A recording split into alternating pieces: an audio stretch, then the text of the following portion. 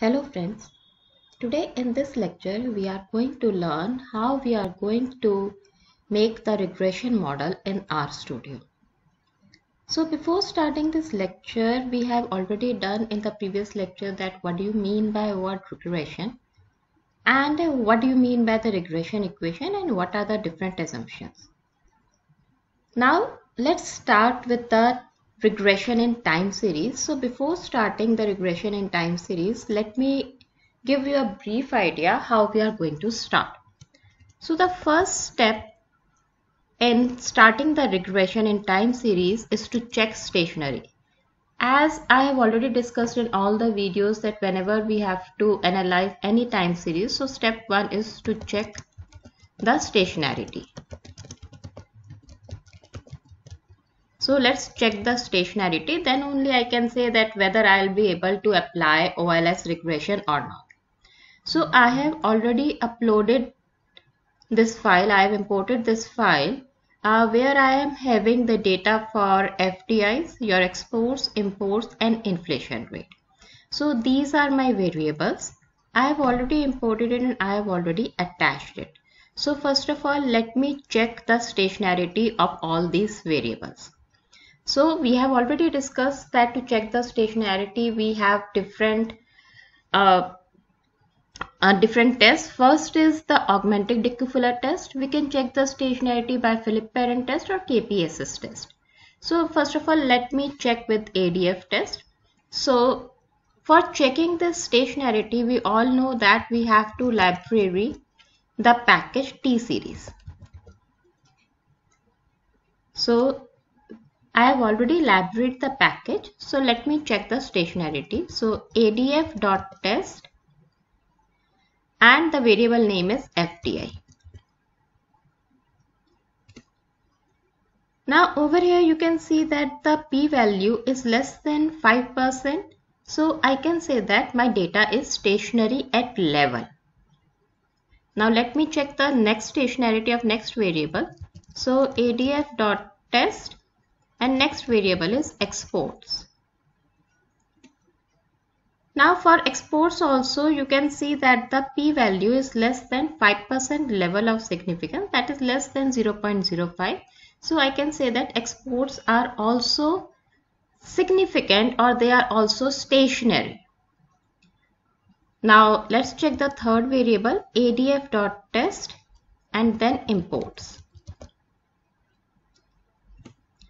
Now in this also your p-value is less than 5% level of significance. So I can say that imports are also stationary at level. And the last variable is adf.test inflation rate. Now if you are going to see the value of p in the inflation rate, that is also 0.01. which is less than 5% level of significance. So hence I can say that inflation rate is also stationary at level. So my all the four variables are stationary at level. So my first step is over to check the stationarity, and in the first step we find that all the variables on which I am going to apply the regression are stationary at level. I can either say level or you can represent it by 0. So step 2 is if your all the variables are stationary at level, then only we can apply the OLS regression. So now step 2, I have already checked that my all the variables are stationary at level. So next step I can say that we can apply OLS regression. Now, if somehow whenever you are checking the stationarity of your variables, if you are not getting that all the variables are stationary at level or 0, that means you cannot apply the OLS regression. Then some other test will be applicable. For that we are going to discuss in future videos. So now we are clear that in this variables we can apply the OLS regression. So whenever we are going to apply OLS regression, we have already discussed that we have two kinds of regression. One is simple regression and second is multiple regression. So first of all, let's talk about simple regression.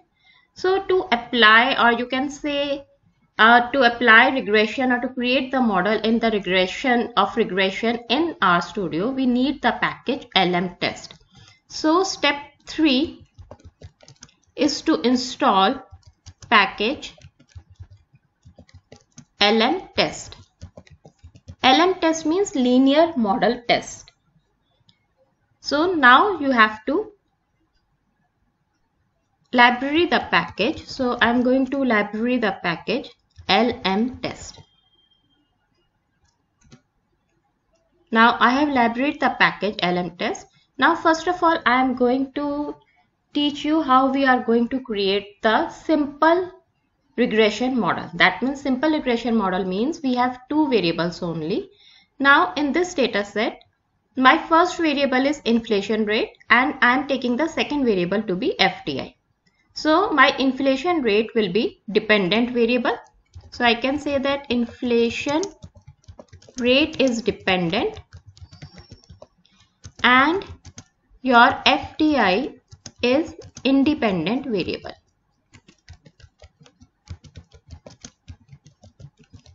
Now I want to check whether the FDI has any impact on inflation rate or not. Or in other way, you can say that does FDI is impacting inflation rate or inflation is being impacted by FDI or not. So let's start how we are going to create the model. So I am giving the name model 1. So model 1 is equals to LM, that means linear model, bracket. Now first of all, you have to write the dependent variable. My dependent variable is inflation rate. So I am going to write inflation rate, and then you have to press the tilde sign, and then you have to write the independent variable. My independent variable is FDI. Okay, then enter. Now you will see that your model 1 is created. Now if I am going to see the output, I can simply write model 1, your output will be generated. But whenever you are writing the model 1, you are just getting the coefficients. That means first coefficient is intercept and second coefficient of FDI, because FDI is your independent variable. But after looking this output, I am not able to judge whether the output that I have got from this R is significant. That means value of FDI, whatever coefficients of FDI is there, whether it is impacting my dependent variable, which is inflation rate, or not, because I am not able to see the significance level, whether this is significant or not. So if you want to see the complete values, so what I can do, I can write the word summary and then you can write model 1. Now once you write the summary, it will give you the complete summary. Now you can see over here the estimates, the coefficient values are there, standard error is there, t value is there, and p value is there. Now with the help of t value and p value, we can see that whether these coefficients are significant or not. Now if I see the FDI, the value of P is 0.255, which is more than 0.05, that means 5% level of significance. So I can say that FDI is not significantly impacting my inflation rate. Plus you will see the negative sign, so I can say that FDIs and inflation rate have a negative relationship, but that relationship is not significant. Now the next question arises that whether I can say that my model is a good fit or not. Now for that, we have to check the F statistics, or you can say the P value. Now in this P value is more than 0.05, that means 5% level of significance. So we can say that my model is not a good fit, because if a model is a good fit, your value should be less than 0.05, that means 5% level of significance.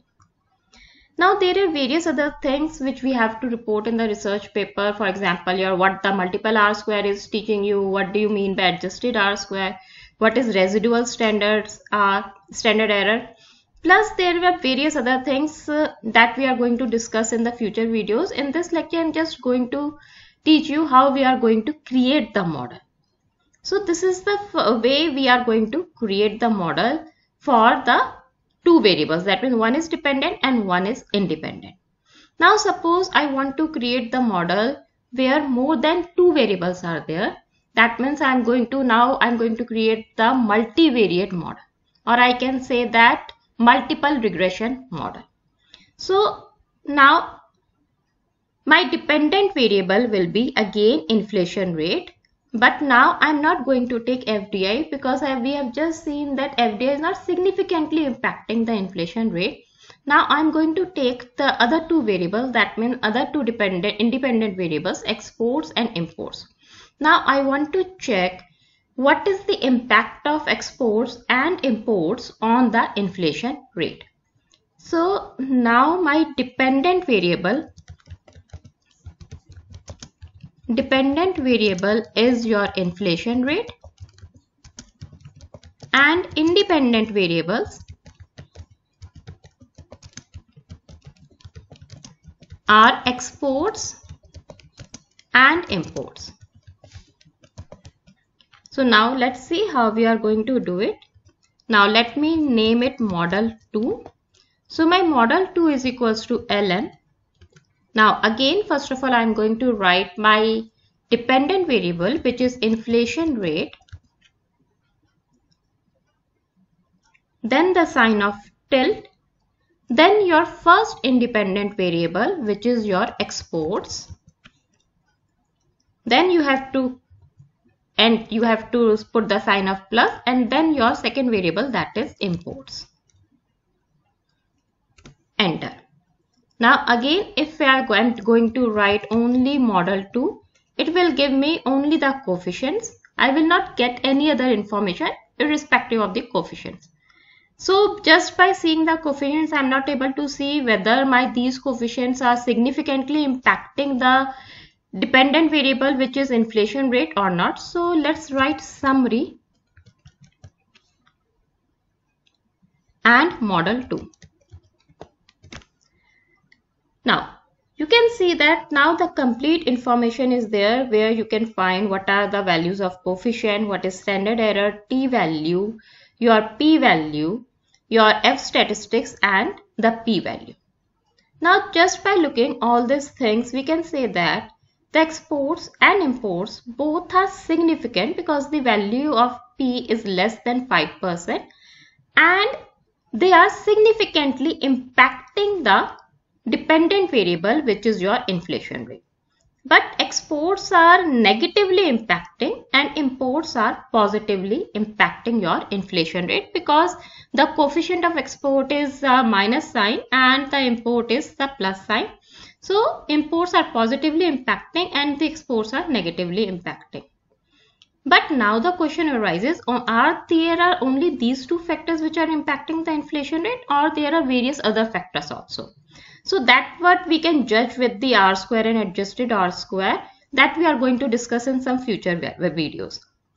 Now whether my model is a good fit or not, I can judge it by F statistics and the p value. Now in this you can see that the p value is less than 0.05. So I can say that my model is a good fit, but whether only these two variables are included or I should include more variables. So that's we are going to discuss in some future videos. So that's all for today, how we are going to create the regression model in RStudio. In the next video, we are going to learn about the various assumptions. That means in the last video, I taught you what do you mean by various assumptions. Now we are going to learn how to solve these various assumptions, or how we can get the output of these various assumptions with the help of RStudio. Thank you.